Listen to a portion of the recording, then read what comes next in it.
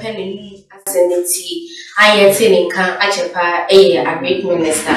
But your honorable a free year apple to or no, nothing now. Ghana for me, great as a great minister when near air coso ever Ghana, a piano boy, I had the Indian coso ever Ghana, a great minister, one for sharing.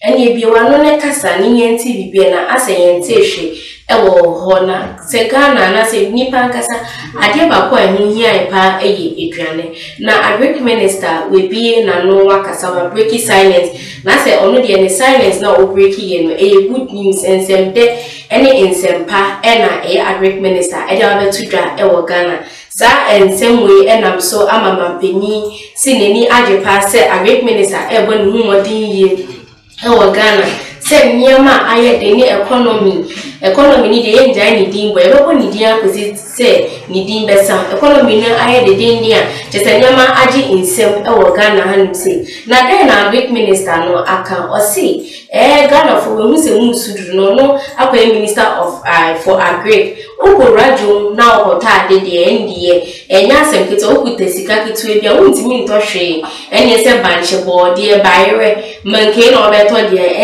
enya asem kete nyama bo aye de mpa eno na agric minister e dia babetudwa e ka che Ghana for se Ghana for mun kama kuma entomuyim na munya abotre emanu na sisi a odi bibiba na dia ode ba no se eye food staffs anase nduane aye ton e wo market no omo ba be yi so na enye se market and oma be yi food staffs ni so omo ankasa omo premises omo so eye agric ministry hono eho na just omo kwa kotu nnuane meka meche manken body ampesi by rentos ni ne kan nyina efie fom ene be se review so eno fi no okasa sim no mo de aba enkran mountain so because enkran mountain so apa na nyama bo aye de na nyam omba betunto at a cheaper price and you auto by 5 cedis e bia no akoto no 1 cedi ewo omaso ewo enti a great minister and the good news and I just say sema odi ababetudwa eye shocking kakra because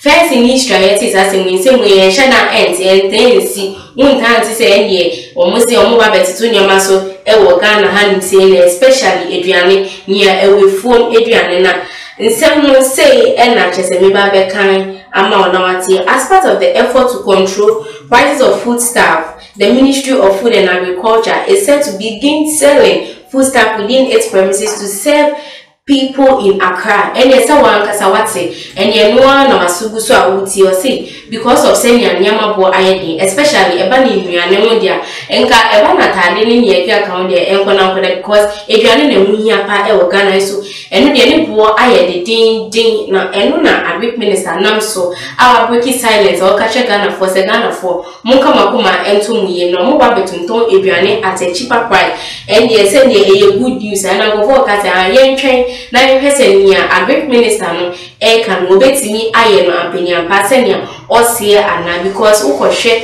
senia nyama bo aye dindin na azo be kwa kote dia na jise wa agric ministry e wa kan zero wa kote dia omukomo doubt but e agric minister say munka makoma entomi na metwa so I say the product will be brought from the farms to the ministry and sold to consumers at a cheaper price into one kasa and you want some your moka if ministry of power if form will be on to be an own baby and you're about to say by any year now what they about in crime mountain so her no matter at a cheaper price and you will put a one city you're getting out of by rebels and you a great minister and it's in America.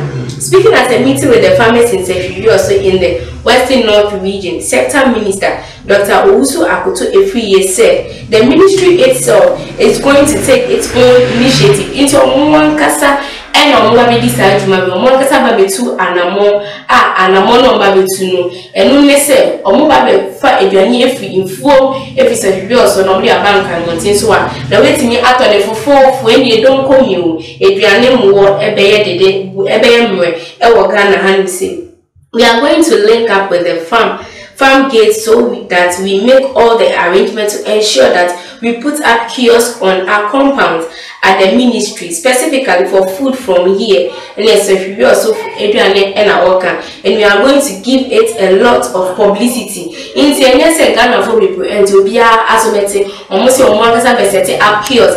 And in the Kakamu, a war or ministry or compound or no matter to Tommy and may be a be market and as a supermarket for and no baby, our Ghana, how say, a war or more I say, or send me a Ghana for Betty me a papoto Adriane, and a boy at that phone cry. It is same as a Greek minister, Eddie Atubini. Ghana is recognized as the nation with the biggest increase in food prices by the World Bank, with a 122% increment in food prices. Maybe I'll to what? Did I hear them right? Almost Ghana. Yeah, phobia just say, yeah, you do poor air in Africa with any World Bank for NAS analysis. When analysis no way, almost say it has been increased 122%. Hey, I know you're pound, and you're Ghana, if I never copy him. The moment was so Emma.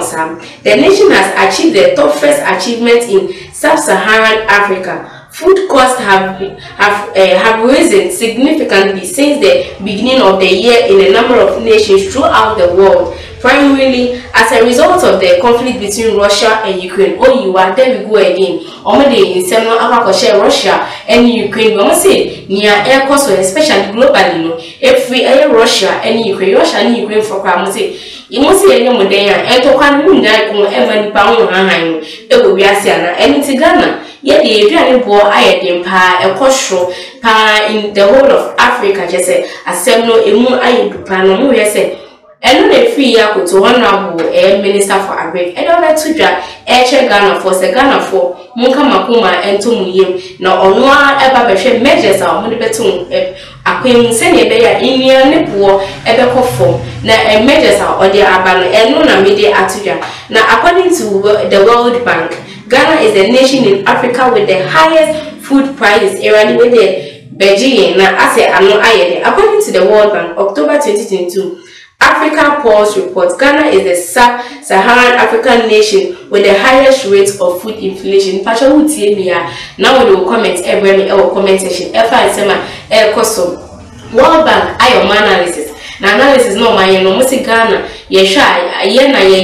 African country, I say, ye kaya ye nyane buo, aye dempa, and our face with the Minister for Agric, and so Eddie Bibia Banania, or the Abani Nane say, a year, Driane buo, aye de Nomudi, Nyama Equa Kumuna, Sisia and Chibia, Beton, Driane at a cheaper price, or Masay, or no day, a premier or commentation say, oh, Fuaso, and I say, oh, Fuaso. Wajinche and say comment section honina eye modi midi wansi ewo GhanaTube pe semeti na openia e koso ewo Ghana de measure so be bomodia na wa turn on notification bell na wa subscribe so ama me na mi nsem no midi tuma kwenya ne tempa sisi ade makram.